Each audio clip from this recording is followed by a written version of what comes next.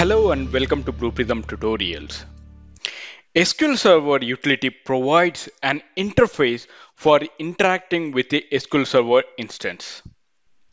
In our previous video, we have imported SQL Server utility VBO. Now, in this video, we will learn how to set a connectivity with SQL Server by using setConnection action.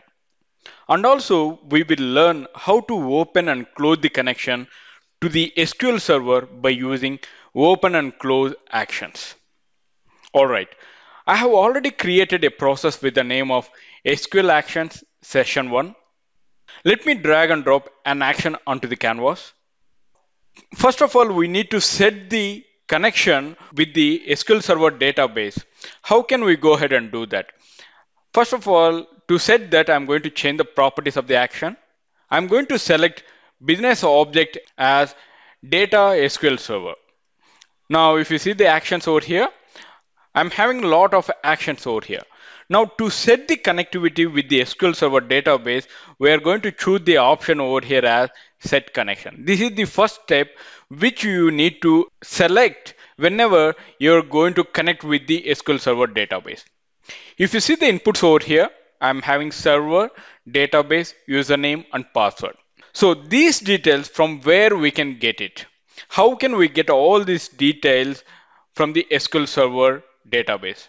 Now, let me switch to SQL Server Management Studio.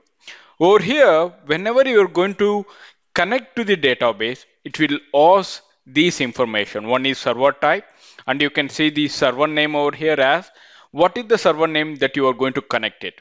In the real-time scenario, what will happen? You are going to connect to the server like you are having somewhere the SQL Server has been deployed and you are going to connect to the database. In that case, you are going to give the names of the server over here. In my case, the server name is desktop-SQL Server Express. This is the server name. And if you see the authentication over here, I'm having two types of authentication.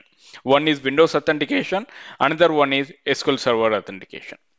Whenever you're going to select SQL Server authentication, you need to provide the login. Like in such a way, you will have admin, you will have SA, and you may have different kind of logins details over here.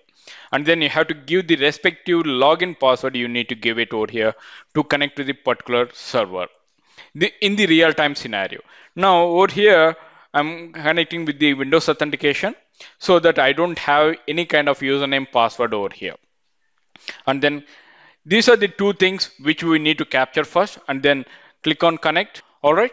Over here, if you see the databases, I'm having different databases over here, such as BP, employee, school fees management. These are all the databases. Now, to connect to any one of the database, you require the name of the database. Over here, you can see employee is my database. Right now, I'm going to connect it. Right. If you want to know much more about the SQL Server, I have created few videos related to the SQL Server. I have given the link in my description. Please go through the videos before proceeding, how to connect with the SQL Server and how to work on the SQL Server. All the videos myself has been created over there. You can go through them once. Now, you got the server name, you got the authentication, you got the database name, all these things right now. Now, I'm going to provide the same thing over here. Now, let me switch back to BluePrism Process Studio. Now, if you see over here, the server, what is the server name that we got it? If you see over here, I'm having desktop-SQL Server Express. SQL Express is the instance which I have created over there while I'm going to connect to the SQL Server. All right. And now, if you see the database, what is the database name? I'm having employee. In my case, I'm using Windows authentication. I'm not using SQL Server authentication.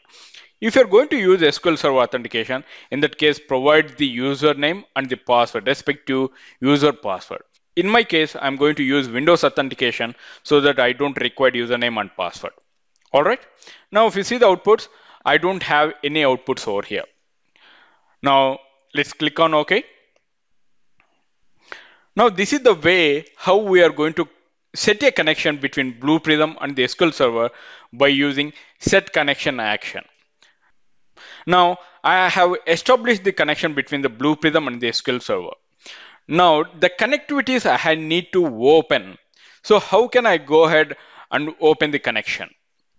Let me drag and drop another action onto the canvas. To open the connection between SQL Server and the BluePrism, I'm going to change the properties over here of the action. I'm going to select business object as data SQL Server. And then if you see the action, I'm having open, another one is close. If you see, what is the purpose of these open and close actions? To execute any queries in the database, first we need to open the connectivity between the BluePrism and the SQL Server by using open action. And then once the query has been executed successfully by using execute action, as a good practice, we will close the connection as early as possible by using close action. All right. First of all, we'll see how to open the connection by using open action over here. Please select the action over here as open. And then if you see over here, I don't have any inputs over here. So if you see the outputs over here, I'm having two outputs. One is success, another one is message. Whenever the connection has been established successfully between BluePrism and the SQL Server, and the connection has been opened by using open action, then we'll get a message over here as the success message. You can see over here, the success data type is flag and the message is text. We will learn about this message output later. Now the success, I'm going to give it as stored in as data item as open success. So once it has been successfully connected by using open connection, you will get the output as true. All right, let me click on store in and you will get a flag over here as open success. And then I'm going to click on OK. Now we have set the connection, we have opened the connection. And then we're going to use another action to close the connectivity. So how can we do that? I'm going to change the properties of the action. And I'm going to select business object as data SQL Server. And I'm going to give the action as close. You can see the same kind of, you can see over here, you don't have any inputs. And in the same way, you have the same outputs which you have for the open action also. Now for the success, I'm going to give close success. I'm just going to give it like that. And I'm going to create data item. And then I'm going to click on OK. Now you can see over here, whenever you have opened the connection, it will give you one message, success message as true or false. When it is failed, it will give as false. When the connection has been closed, at the same time, if the connection has been closed successfully, it will give the closed success data item as true. If it is not successfully closed, in that case, it will give as false. All right. Now, as part of this session, we have set the connection, we have opened the connection, and we have closed it.